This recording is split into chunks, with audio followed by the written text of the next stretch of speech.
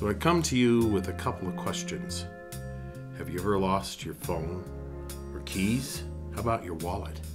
Imagine the feeling of panic when you're about to leave for work and one or more of those items are not where they're supposed to be. Bible Sleuth here.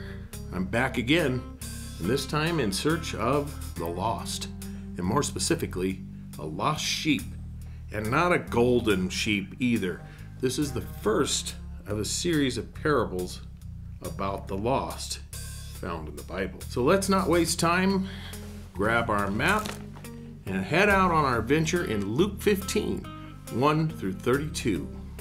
Now the tax collectors and sinners were all drawing near to him, and the Pharisees and scribes grumbled, saying, "This man receives sinners and eats with them." So he told them this parable. "What man of you, having 100 sheep, if he has lost one of them, does not leave the 99 in the open country and go after the one that is lost until he finds it? And when he has found it, he lays it on his shoulders, rejoicing. And when he comes home, he calls together his friends and his neighbors, saying to them, 'Rejoice with me, for I found my sheep.' Just so, I tell you, there will be more joy in heaven over one sinner who repents than over 99 righteous persons who need no repentance." That is the first of the lost parables. And of course, I have questions. But first, let's go back in time. I remember a long time ago when, as a kid, hearing a respected Sunday school teacher saying that a shepherd would break a wandering sheep's leg, set it, then carry it on his shoulders and hand feed it until it had mended, to teach the sheep not to roam. I was a preteen, and since the teacher was well respected and also a rancher by trade, surely he would have known, right? I have to say that sometimes God does allow things in our lives to correct us. It is scriptural that he disciplines his children. So was this what happened in this parable? One source suggests the earliest that this teaching appeared was in a sermon by William Branham called "The Good Shepherd of the Sheep" in March of 1957. In support of Branham's teaching, I found one article that suggested if the sheep was a chronic wanderer, Bedouin shepherds might resort to this drastic measure. However, it is rare. The problem with sheep is that they are natural followers. If one sheep strays, it will be leading others. From a spiritual perspective, that is very scary.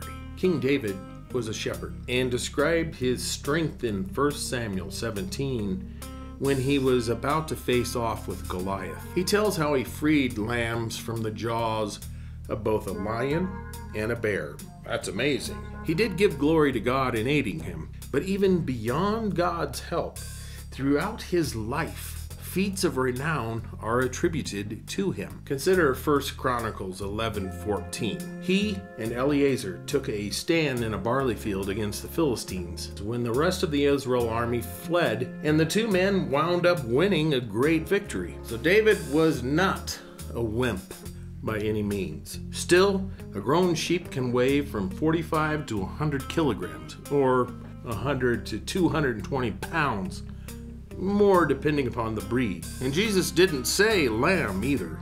Carrying a full-grown sheep on the shoulders is probably the easiest way to carry them, but it would be exhausting too, especially if old Fluffy is a bit puffy.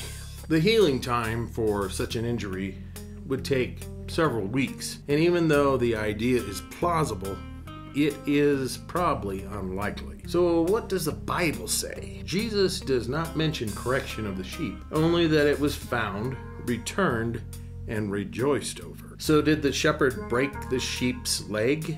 I don't think he did, but I don't know. I'm also still not satisfied with the mystery of this parable. I need to know more about sheep, so let's head off to the library.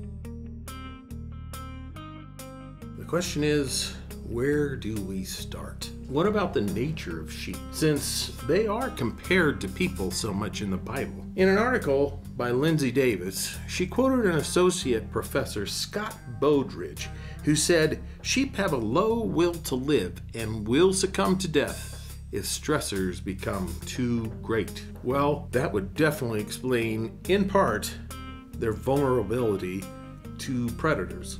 Another tendency when frightened is they will run to a group or usually to a corner. I've also read that sheep are more prone to infection than other farm animals, which would not support the notion of breaking a leg for behavior modification. One article I read ranked sheep slightly below pig in intelligence. Pigs are supposedly ranked 5th smartest animals, even smarter than dogs. So if sheep are so smart, why are they accused of being stupid? The stupid reputation may come from how easily they get lost.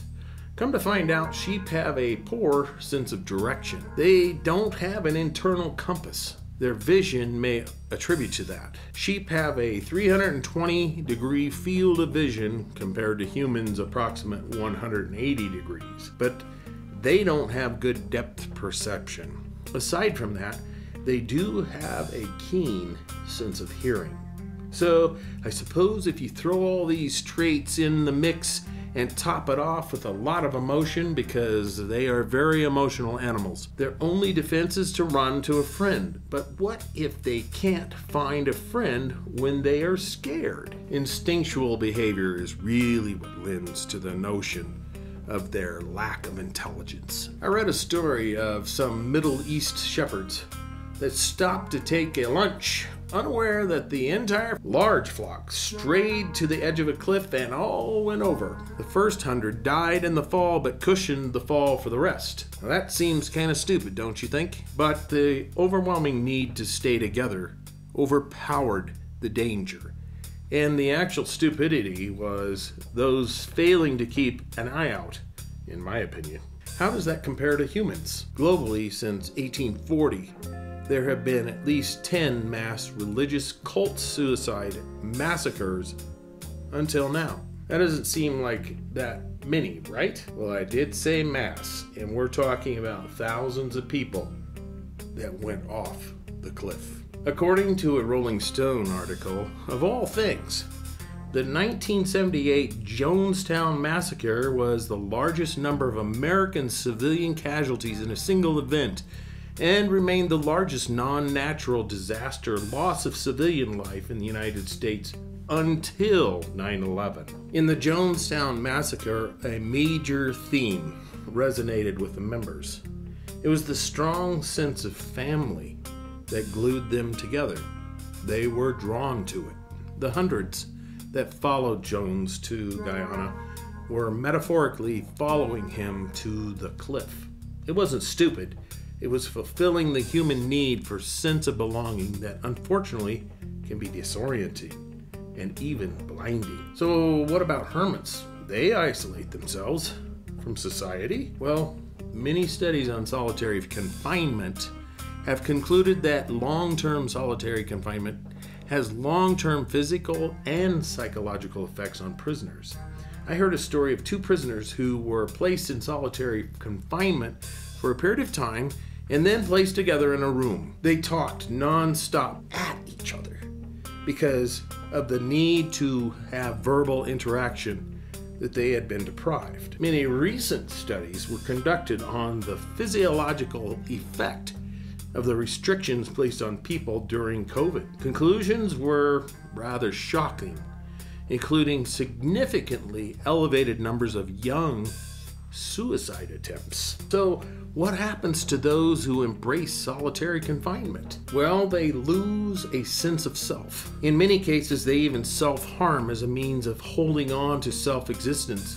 And we are talking to the point of self-mutilation, even to the point of death. Another study I read says, after even a relative brief period of time in such a situation, an individual is likely to descend into a mental torpor or fog.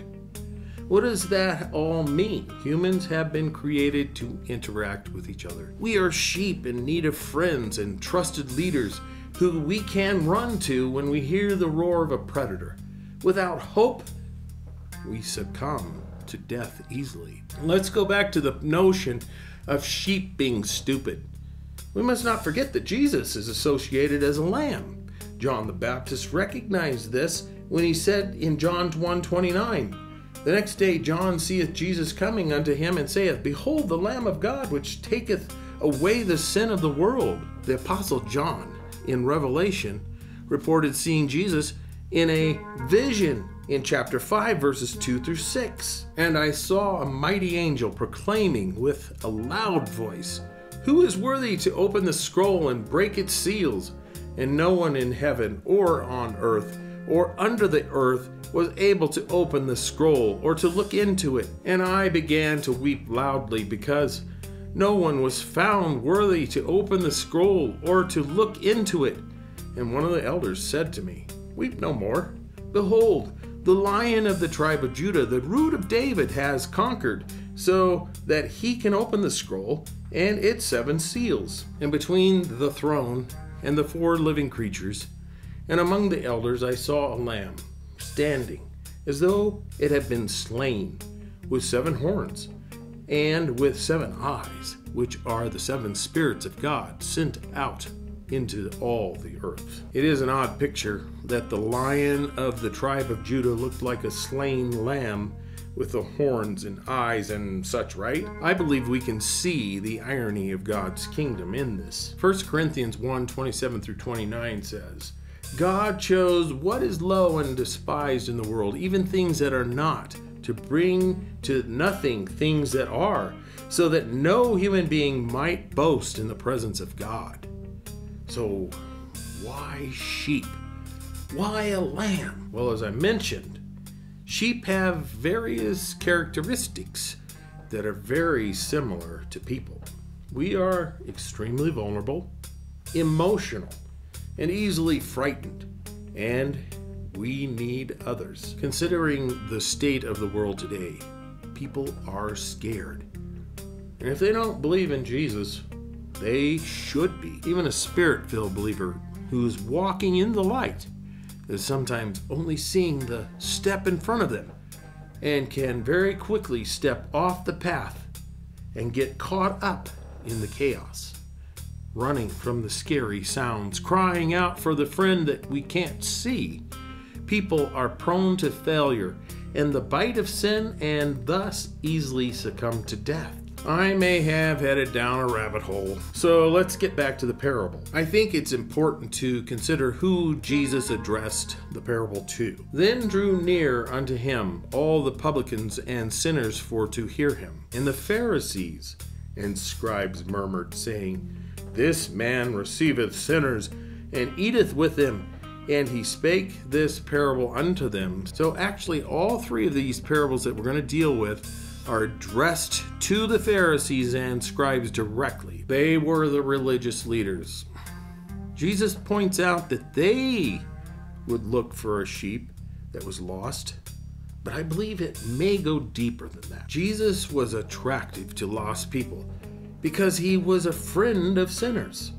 He was a lamb because he was in fact like us. Hebrews 4 says, For we have not a high priest which cannot be touched by the feeling of our infirmities, but was in all points tempted like as we are, and yet without sin. Let us therefore come boldly unto the throne of grace, that we may obtain mercy and find grace to help in time of need. And so was God sacrificed for us all. This parable gives a glimpse of how far God was willing to go to retrieve lost humanity. However, it also speaks to a population considered the bottom of the social class. For shepherds who were already shamed by profession, to have lost a sheep or lamb would have brought further shame into his life. Is it possible that Jesus associated the murmuring Pharisees as shepherds in the parable as a slam to their shame-based culture? It is why they couldn't eat with publicans and sinners, and the reason that they held such disdain for Jesus. It is also a picture of God who relentlessly pursues the lost, carries them back to safety, and rejoices over the one and not the 99 who did not need to repent. Notice that heaven rejoices. Of course, this is one parable in a series of 3. I believe each one approaches the notion of something lost, sought after, and found while supporting a larger whole picture of God's love. So, are you lost? Is there a void in your life that you can't seem to fill? May I tell you, Jesus is the answer. He is calling for you, seeking you out. Let him find you, and you won't regret it.